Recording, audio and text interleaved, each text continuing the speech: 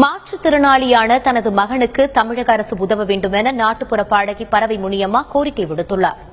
கம்பீர குரலால் பாடி நடித்து அசத்திய நாட்டுப்புற பாடகி பரவை முனியம்மா உள்ளிட்ட பலருக்கு தமிழக அரசு கலைமாமணி விருதுகளை அறிவித்தது.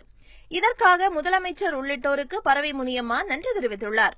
மதுரை அருகே பரவை பகுதியில் வசித்து வரும் பரவை முனியம்மா ஏராளமான நாட்டுப்புற பாடல்களை பாடியுள்ளார். பல திரைப்படங்களில் நடித்துள்ள அவர் தற்போது வருமானமின்றி கஷ்டப்பட்டு வருவதாக தெரிவித்துள்ளார். ஜெயலலிதா முதலமைச்சராக இருந்தபோது 6 லட்சம் ரூபாய் கொடுத்ததாகவும் அதன் மூலம் கிடைக்கும் வட்டி பணத்தை கொண்டே வாழ்க்கையை நடத்தி வருவதாகவும் பரவை முனியம்மா தெரிவித்துள்ளார். எடப்பாடி ஐயா அவர்களே எனக்கு உதவி பண்ணிக்கிட்டு இருக்காங்க. அம்மாவும் உதவி பண்ணாங்க. முதலமைச்சர் ஜெயலலிதா அம்மா உதவி பண்ணி எனக்கு ரூபாயும் கொடுத்தாங்க. எம்ஜிஆர் அறக்கட்டிலிருந்து வந்துகிட்டே இருக்கு, 6000 வந்துகிட்டு இருக்கு. அது போக 6 லட்சம் பேங்களையும் போட்டாங்க. நல்லா இருக்கேன். எனக்கு இப்ப இந்த கலைமாமணி விருது கிடைச்சதுக்கு ரொம்ப சந்தோஷமா, ரொம்ப மகிழ்ச்சியோட இருக்கேன், ஆனந்தத்தோட.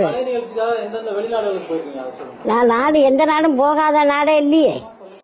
கணவரை இழந்த தனக்கு செந்தில் என்ற மனவளர்ச்சி குன்றிய மாற்றுத்திறனாளி மகன் உள்ளதாகவும் ஜெயலலிதா கொடுத்த நிதியுதவியை தனக்கு பின்பு மகனுக்கு தொடர்ந்து வழங்கி உதவிடுமாறு தமிழக அரசுக்கு பரவை முனியம்மா கோரிக்கை விடுத்துள்ளார்.